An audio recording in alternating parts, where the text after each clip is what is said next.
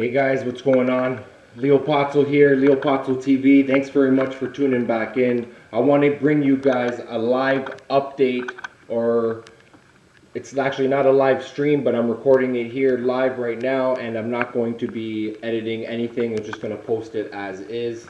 So I just want to give you guys a real-time update. It's been approximately 48 hours, give or take, since the initial overdosing that my kids did. They overdosed my 125-gallon Reef tank here that's standing here behind me, built into the wall, and my 35-gallon coral, call it / frag tank.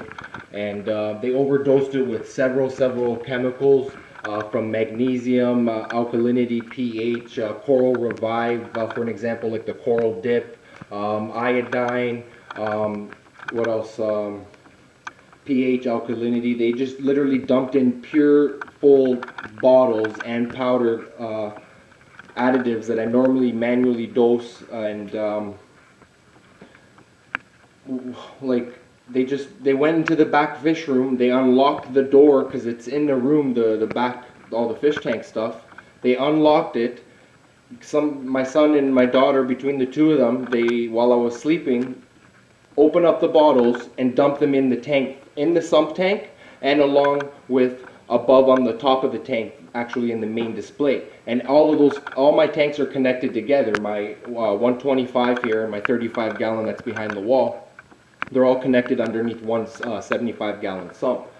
So it basically contaminated all the water. If you guys haven't watched the previous videos, I just kind of showed you guys what I did to basically get my tank to where it is right now. Still kind of monitoring everything, obviously, but I just wanted to give you guys like an update on what's going on 48 hours later. As soon as I found out the overdosing was approximately like 8 hours after it actually happened, as I was initially sleeping when the overdose happened, supposedly, and then from there I was working, and then I got home, and then from there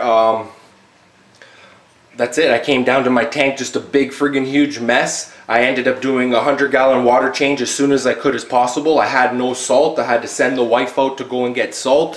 What else? And then on top of it, I had no pre-made RO water because I just did a water change the other day, and I didn't mix anymore or have any, extra, and especially not that much, about 50%, as I have 200 gallons in total, with all the water volume. So I did a 100-gallon water change as soon as I found out, approximately 8 hours to 10 hours after the initial dosing, and then I went and I did another water change approximately another 12 hours later, and I changed another 100 gallons. So again, I did 50%, 50%, and then today I actually just went to go pick up myself another bucket of salt right here sitting on the ground. And as I already used a full bucket between the two water changes, and to be totally honest with you, I kind of actually ran out of salt during my last, while I've already, siphoned out a good portion of the water, that 100 gallons. And then when I was ready to fill the tank back up, I literally used some RO water that I had prepared in advance, and also some tap water that to fill in the blanks for the rest, because my RO unit can only produce approximately 100 gallons a day, and I did the water change about 12 hours after the initial water change. So anyways, I just wanted to give you guys an update what's going on with the tank. Leopazzo TV, I appreciate all your support, guys, all your comments, all your suggestions, everyone that's been tuning in on the live streams. The live stream, basically, they're 3 to 4 hours long. There's 2 videos, but this video right here is pretty much summing up the whole general situation and giving you an update approximately 48 hours after the initial dosing. So let's take a quick peek at the tank, showing you what corals have survived and what has not.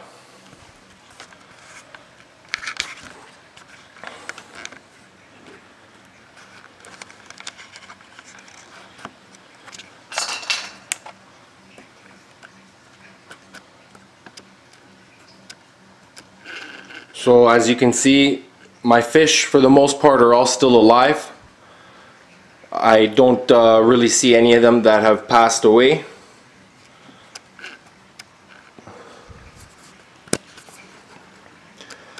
So I'm very thankful for that, as my fish are still alive. I'm going to take a closer look and show you more of the corals that have died.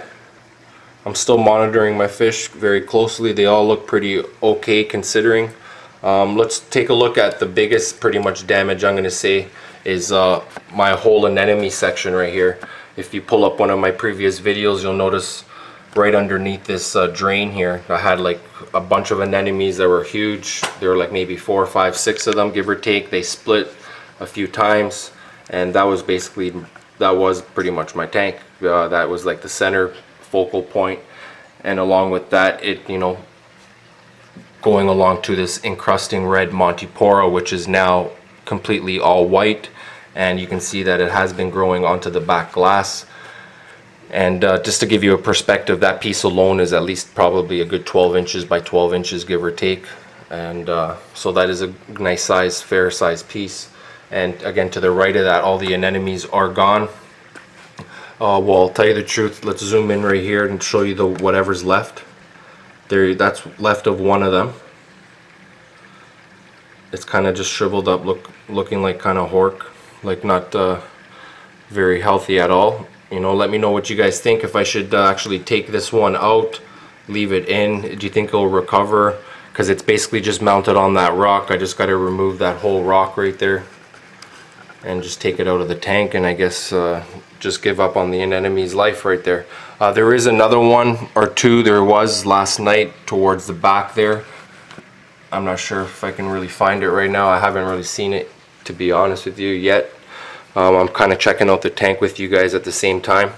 Also, this, you know, this red Monty here is pretty much not red anymore. For the most part, it's all definitely bleached, and it's pretty much on its way out. There's still a little bit of red left towards the bottom.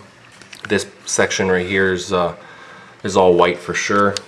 This part right here is all white for sure. This is all dead. This whole section, encrusting section over here, this is all dead here as well. What else? This whole overflow box here section is obviously not white anymore. It's all red, it's all white.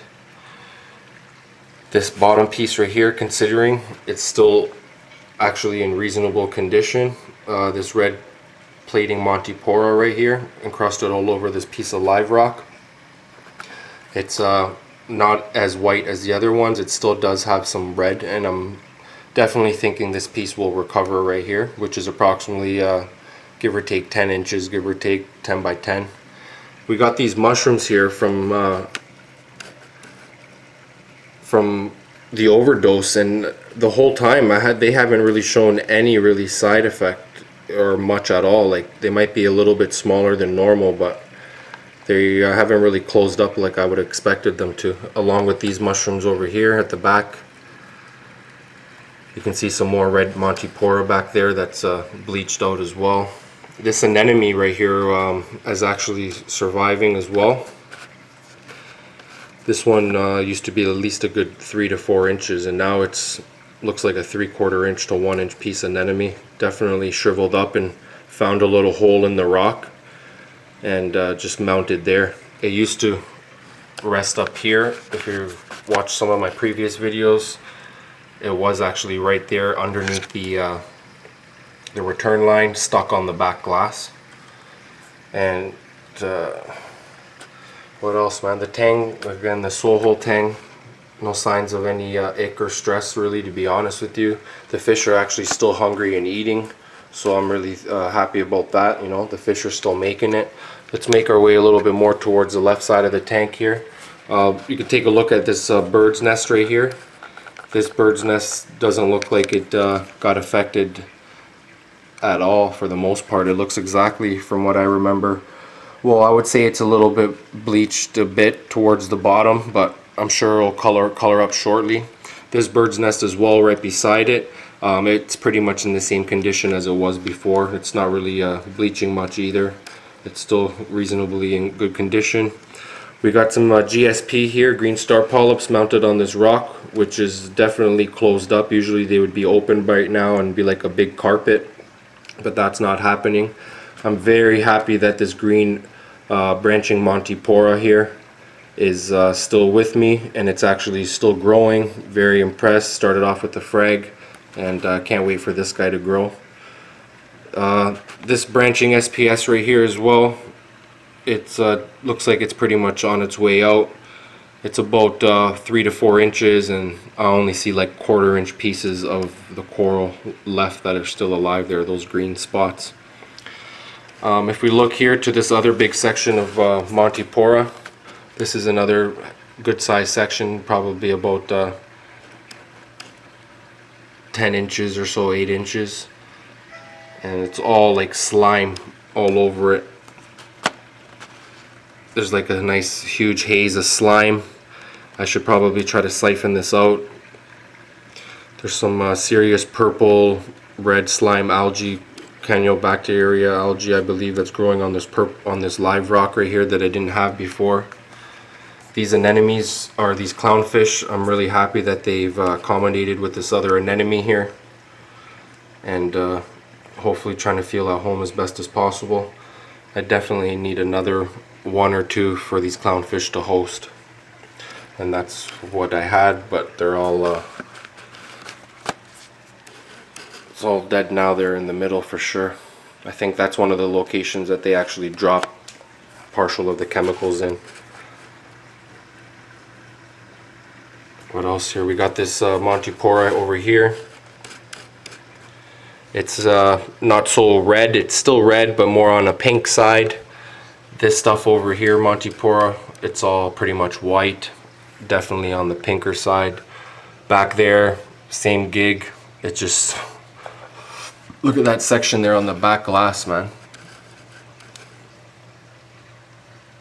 It's just pretty much actually brown, that section right there. I don't know. These zoas are still making it. They're still pulling through. And that anemone's looking alright. Surprisingly, this piece I'm very happy about too, that it's still with me. This green piece of Montipora right here. It's plated on the back glass. And I think noticing, looking at this video right here, I should probably give that a little clean around the back glass there. It's a little bit, I did the front, but I didn't really do the back as I normally don't. But I think it might be a good idea to try to remove that buildup of stuff, of chemicals on the back glass.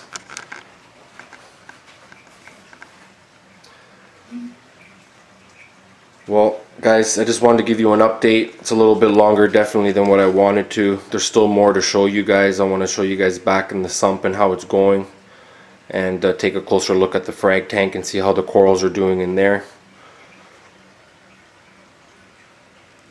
So you know what, let's go ahead and do a quick little, hopefully a quick little view of the back of the sump, filtration, and the 35-gallon tank, see how that stuff is doing. Alright, well here we are, the 35-gallon tank. It's tied into the 125.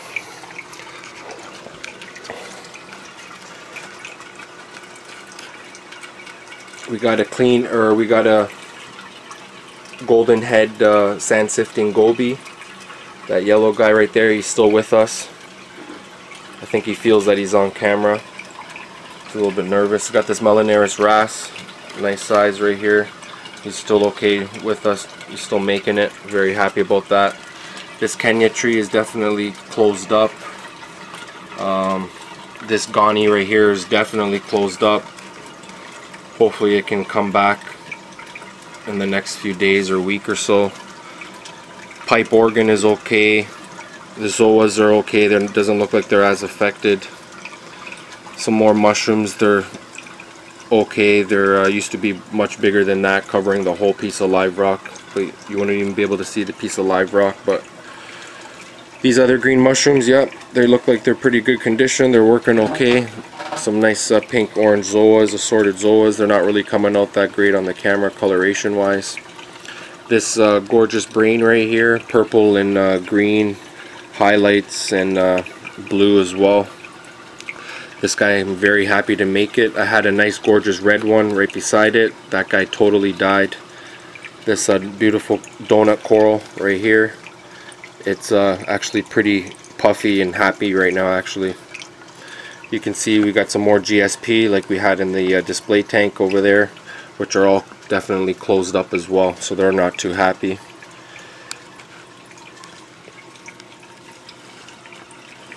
these blasto corals, orange, red, pink blasto, kind of they're definitely on their way out. Same with these green ones over here. They're just kind of making it. The elegance is looking fantastic actually. It's very open and extended. It was closed when I seen it a day or two ago when this all kind of happened. Everything was super cloudy. So guys, it looks like everything is, you know, I told you pretty much some things are in, some things are out, but for the most part all the fish are alive, and some lost a few corals, I'm gonna say, and a few anemones, some SPS. Here's a skimmer. Let me turn on this light here for you guys a little bit better. So here's a coral box skimmer. This has been set up now about 24 hours like this, and it's initially it was just bubbling up like crazy when I tried making it when I plugged it back in after the 100-gallon water change. Obviously there was just too much chemical still in the tank, and it was just bubbling like crazy, but I just kept on running it, and you know, just kept on running it as low as I could at the setting as I want. I also got the drain here, this drain from the skimmer, and I just put it inside of a bucket and just drained it. So as it was bubbling, it just collected kind of a little water, which I was considering as being chemical, and I just exported it via the bucket. That's some of the water that I exported from the tank. So this skimmer is working back in action right now. Very happy with that. I had carbon all over the tank here. You can see I still have some underneath my skimmer. It's kind of just like rubble, sand, and whatnot underneath there. And for the most part, that's it. You can see I'm still getting some carbon.